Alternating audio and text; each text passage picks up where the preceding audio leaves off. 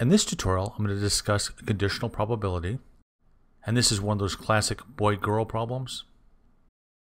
And I'm going to do two different problems in this video. They're slightly different, but very similar. I'd encourage you to watch them both.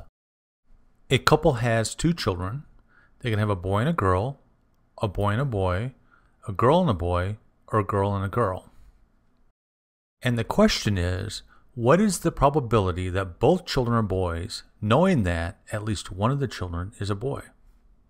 The first thing we do is we look at the total sample set and look for at least one of the children is a boy. So in the sample set, there's a boy and a girl, a boy and a boy, and a girl and a boy, and we eliminate girl-girl, the two girls from the sample set, the possibility. From the sample set, now we pick any that are both boys, and that's the middle one right here. And we have one of those, so we can say 1 out of 3. Let me write this out formally for you. And this P of A, B, like that, it means what's the probability that both children are boys, knowing that at least one child is a boy? This is equal to the probability of the intersection of A and B and the probability of B, which is equal to the number in the intersection divided by the number in B. You'll see this type of notation in your textbook, and probably your professor uses it too. The denominator is just the number in the subset, which is B. In this case, that's 3.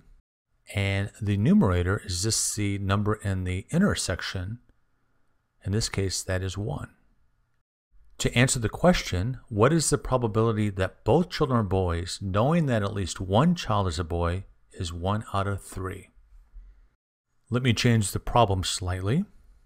The new problem, what is the probability that both children are boys, knowing that the older child is a boy? In this case, my subset is going to be all the cases where the older child is a boy. And there's 2 of those. And in this case, there is a set of boys in the subset. We'll pull that out like that.